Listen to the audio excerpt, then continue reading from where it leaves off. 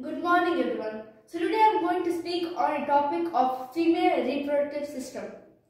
Female reproductive system is more complex both structurally and functionally. It consists of a pair of ovaries with the ligaments attached to the uterus. The ovaries produces female gametes or ovaries, which we usually call eggs. In close relationship with the ovary, we can see that the oviduct is present. It is a funnel-shaped structure, usually with a fumigated margin. The egg serves to pick up the ovary liberated from the ova, where the proximal end of the oviduct enters the uterus. Well, what is the uterus in the first place? The uterus is a muscle bag. It consists of 3 layers of tissues. The external thin layer as the perimetrium, the middle thick layer as the myometrium, and the inner layer as the endometrium. The endometrium lines the uterus cavity, and also the endometrium undergoes several changes during the menstruation cycle. Well, we have talked about endometrium, but myometrium on the other hand exhibits strong contraction during the delivery of the baby. Well, for the delivery of the baby, the ova or the egg should get fertilized in the first place. Well, what is fertilization? The word fertilization meaning the fusion of an egg and a sperm. After fertilization, the egg or the ova develops into embryo.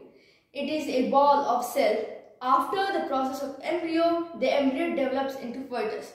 It is the last stage of development. In this development, we can see the baby's parts clearly and neatly. Well, this process will always not happen. So you may be like, what will happen to the ova released into the ovary?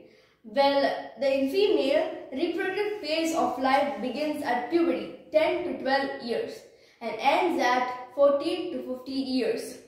The ovaries produces ovas every month.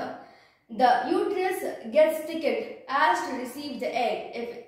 If it gets fertilized, this results in pregnancy. But if it does not, the uterus thickened line along with its blood vessels are shed off in a form of blood. This causes bleeding in women called as menstruation. The first flow begins at puberty and is termed as menarche. The stoppage of it is called menopause. Well, menstruation may be irregular, but it takes some time to be regular, and these are controlled by the hormones. Thank you and have a nice day. Well, now I am going to show you how the menstruation works.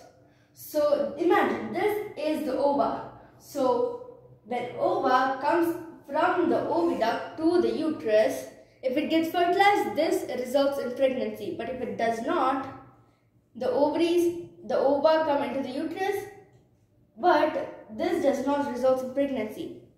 In fact, this results in menstruation. There will be blood coming.